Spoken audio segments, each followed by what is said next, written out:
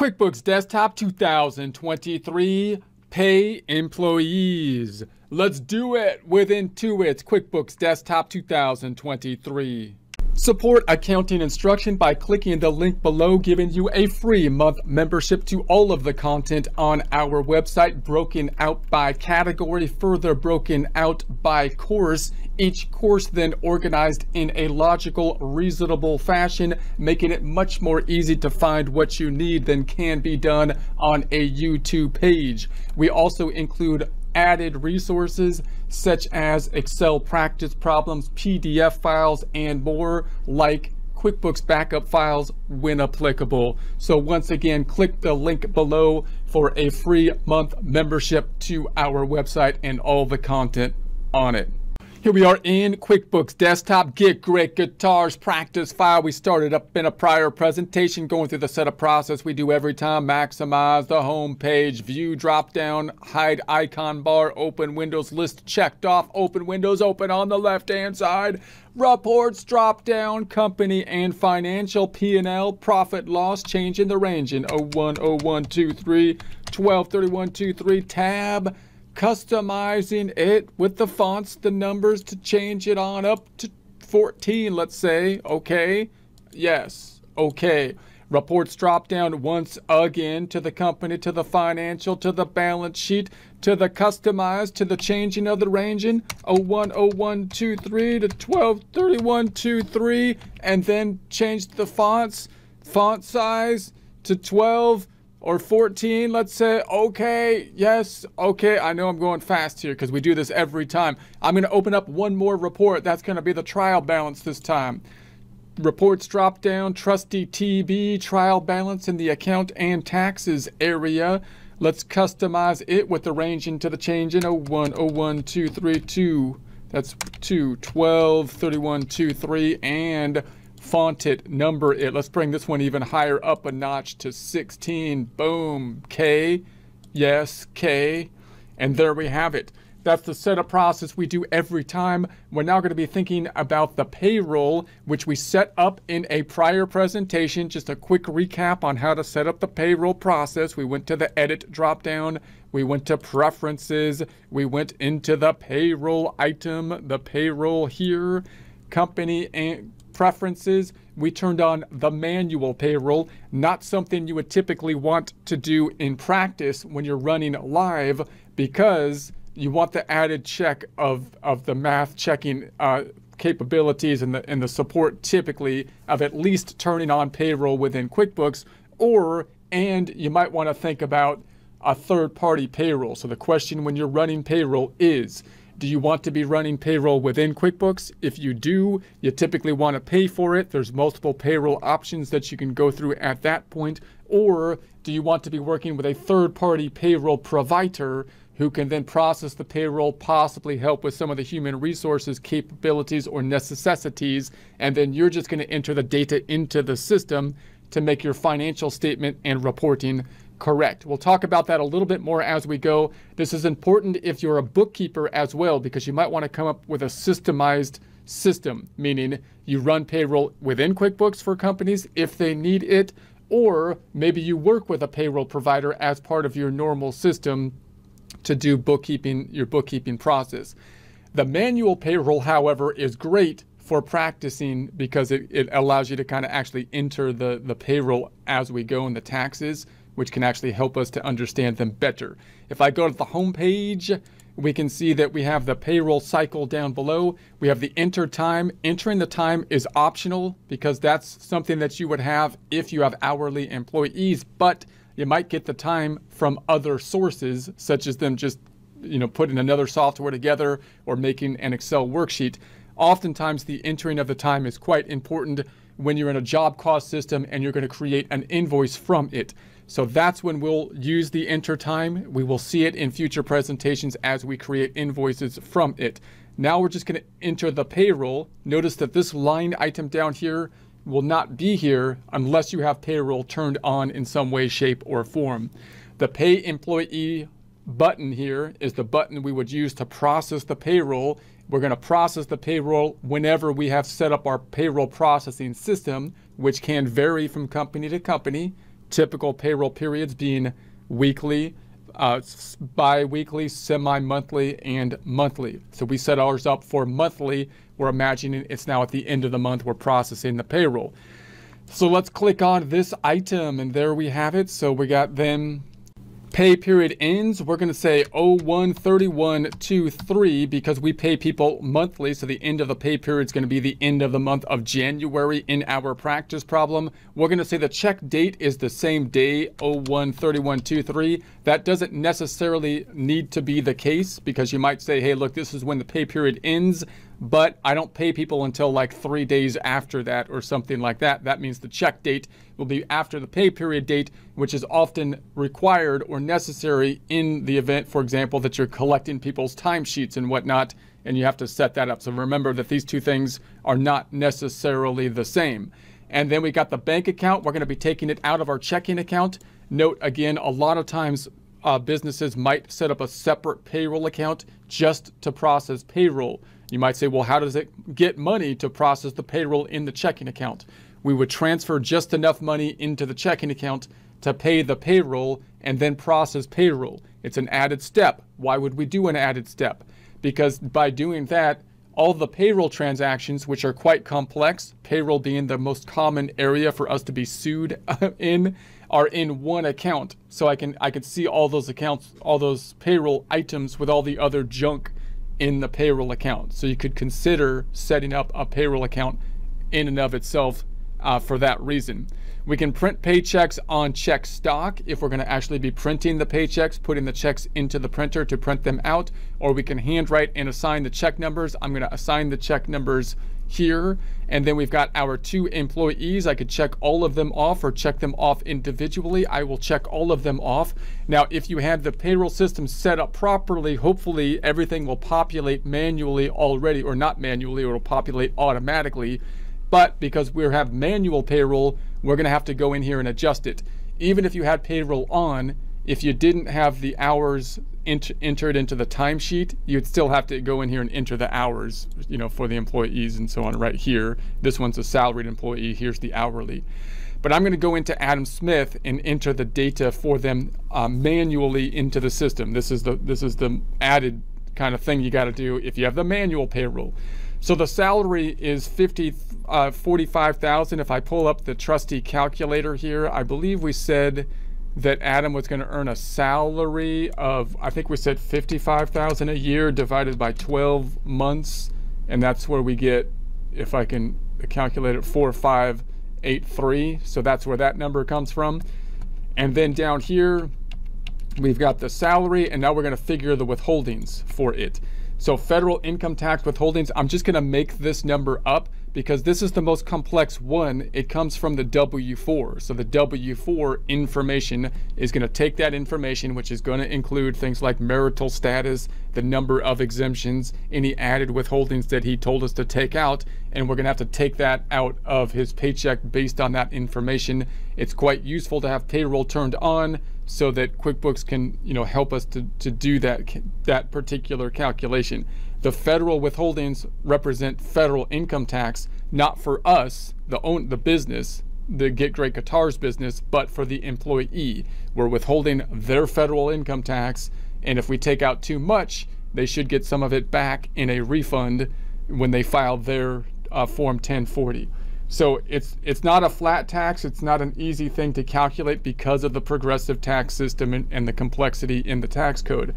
But you can do it manually with the use of tax tables you can find in the Circular E and so on the IRS website, but I won't go into that in detail now. We're just going to say it's 720, which is basically a made-up number for the practice problem.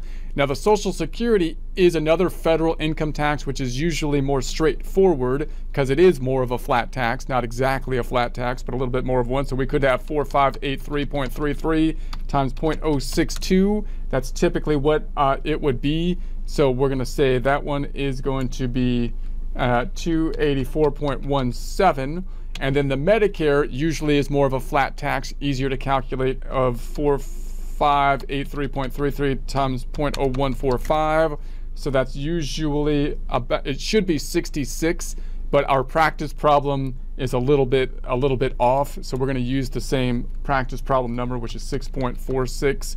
So that one, again, it's not exactly what it should be for the Medicare, but we're going to match that out so it ties out to our worksheet that we're putting together when we do the bank reconciliation and everything.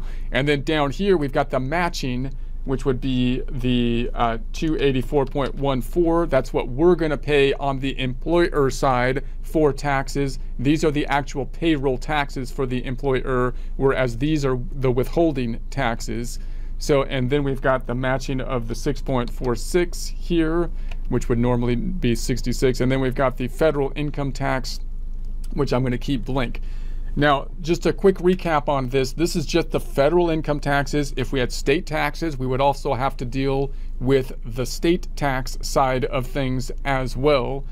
So keep that in mind. And then we also might have other withholdings, which are going to be the voluntary withholdings, the benefits, things like healthcare plans, 401k plans, and so on and so forth. We have a whole nother course and whatnot that you can dive into in more detail on how to set some of that stuff up. We're just looking at the federal income taxes and getting the idea or the gist of what is going on with the payroll in this practice problem. So this is what has been earned. This is what's being taken away from them. These are payroll taxes, but they're not our payroll taxes. They're the taxes that the employee is going to pay. We're the ones that are forcing them to pay. We're the tax collector that's actually making them pay their taxes. So that's why the net check, this is how much they're actually going to get net. These over here represent payroll taxes to us, meaning we're paying taxes not on our income, but on the employee's income. We're paying taxes on an expense to us. In other words, that's what the payroll taxes will be. Now, I'm just going to do a quick journal entry so we can see this basically in Excel, because I think it's quite important or useful to kind of see how this might map out. I'm going to do this with debits and credits, but if you just think about it as increases and decreases, that can be useful as well. And I think this is useful because a lot of people don't understand, the payroll, and if you can get a grasp on it, then I think you have a good advantage. So what's going to happen? We're going to have what's going to be impacted. We're going to have payroll expense. It's going to be impacted for the full amount, which was 4583.33, what they're going to actually earn. And then we had withholdings, and we could call that payroll liability. And this is going to be for what we withheld from their check. And that's going to equal the 720 minus the 284. I'm putting it negative because it's a credit, minus the 6.46. That's what we took out of their check for withholdings. And then we've got the net check, which is going to come out of the checking account, which should be the negative sum, a decrease to the checking account of the net check of the 3572. So that's kind of the journal entry that we can think of here. We're also going to have our side of the payroll taxes that we have to pay for, and that's going to be payroll taxes, which is going to be the let's say plus, I'm going to say 284.17 plus the 6.46 Social Security and Medicare that we match, and that's going to be an expense. And then we've got, once again, payroll liability or something like that. That's basically, in essence, the journal entry that we would expect. We could break out this journal entry into multiple payroll liability accounts for Social Security, Medicare, and federal income tax payments, or we can group them, in essence, together. All right, so let's go ahead and record that. So I'm going to say, let's say save and close. I'm going to do the same thing for Erica now. So let's go into Erica. Now we've got her pay at 16. I'm actually going to bring it down to 15 to match our practice problem numbers that we have here. So I'm going to bring that down to 15, and we might want to change that in her employee information, but I'm going to just change it here for now. And then we're going to say the federal income tax withheld, which would come from the W-4 information and QuickBooks helping us to calculate it, or from the Circular E. We're going to make up a number 360 for it. And then the more of a flat tax calculation of the Social Security would normally be like 2400 times 0.014 times 0.062. normally be 148.80, so that's what we'll use, 148.8. And then the Medicare would normally be like 2400 times 0.0145, 34.80, so that's what we'll use, 34.8. And then the net check, oh, hold on, I hit enter. I'm not done yet. The net check is 1856, and then we'll match the Social Security of 148.8, the Medicare of 34.8, and then the federal unemployment. We're not going to look into that now. That's a smaller tax for the federal unemployment. So I'm going to use those numbers. Once again, we might have state taxes we would have to deal with depending on where we are at, and so on and so forth. We just want to get the general idea for our practice problem. Notice I could do the same journal entry for Erica here. We could also think of this as if they were just one person and run the payroll as a total and have our one journal entry representing all of our employees, in this case both of our 2 employees. Notice if we had a third party processing the payroll and then we were going to enter the payroll into our system for our financial reporting purposes, we could then enter it as one large journal entry as if all our employees were like one employee, and we wouldn't have to deal with all the detail because the detail would be necessary for the human resources and reporting purposes and that kind of stuff, which would be done by the third party preparer, although we would still have to think about how to reconcile our accounts and whatnot. So that's just something to consider. So we're going to go ahead and run this now. Let's go ahead and continue and run this. And so I'm going to create the paychecks. Let's do that. So it made 2 paychecks. We can print the paychecks and print the stubs. So I'm going to say, okay, that looks good. Now notice that even if it's like an electronic transfer that we give to the employees, we still have to give the pay stubs to the employees as part of our human resources. So if I go into a pay stub, for example, it's got the salary for the current period as well as the year to date. It's got the withholdings that we're taking and the net pay. Obviously they know what the net pay is, that's what's going to hit their account, but we have to tell them why their net pay doesn't equal the gross pay. We've got to give them that information from a human resources perspective. Closing this out, closing this out, closing this out. We can then go into our register. I could go to the lists chart of account, double click on the register, and we can see the checks that have been created for Adam and Erica here. We can also then go into our balance sheet. Let's see the accounts that will be impacted now. Check the checking account. If I double click on the checking account, we've got the net check that is impacted here for the 2 checks. So we saw that, and we can kind of see that here. There's the net check in our journal entry format. So if I double click on that, it'll take me to a check form, but the bottom of it will look different because it's a special check. We use the paycheck widget in essence. If I go to the paycheck detail, here's the detail in it. So there's the net check. Closing this back out, closing this back out, and closing this back out. The other side goes into the profit and loss, where we have the payroll expense account. So if I double click on the payroll expense account, there we have the 2 items for the expense. Now the main thing we think about going into the expense account is the gross pay. So if I was to go into to a check for, let's do Adam's check again, that 4-5 or whatever was the gross pay, not the net check. Closing that out, closing that out. The difference between the gross pay and the net check is the withholdings that we took from them that we don't get to keep. We're going to be paying those to the government. So that would be back on the balance sheet as a liability. So now we're the tax collector in a similar way as we saw with the sales tax, but now we've got the payroll liabilities that we took as the tax collector.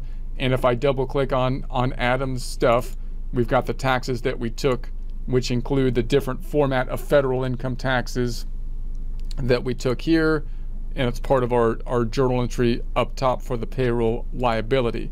So closing this out, closing this out.